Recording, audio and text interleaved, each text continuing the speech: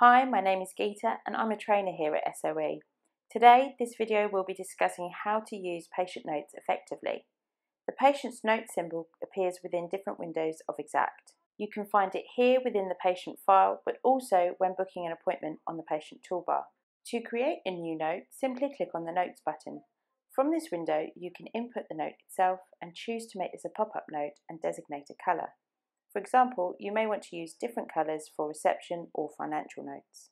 The pop-up options allow you to specifically choose when you may see this note and restrict times and users from viewing also. If this happens to be a frequently used pop-up, you can save it as a template by selecting +1 option here on the right. Input a description and categorise the note by giving it a type. Select the pop-up options and colours if applicable and enter the text for the note below, and then click OK. The notes can then be filtered by this type using the field under the list of templates on the right-hand side. To use the selected template, click on the left chevron to move this to the notepad.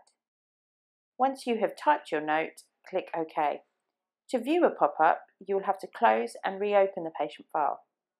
Pop-ups can then be disabled when they appear, but can still be viewed from the Notes tab. The notes will then be saved under the Notes subheading. You can edit your note with the ED button here. Also, there is an option to delete notes, but these can still be viewed in an audit by selecting the tick box below. General notes in this section are not time or user stamped and can only be viewed in this area. Thanks for watching. That concludes this video.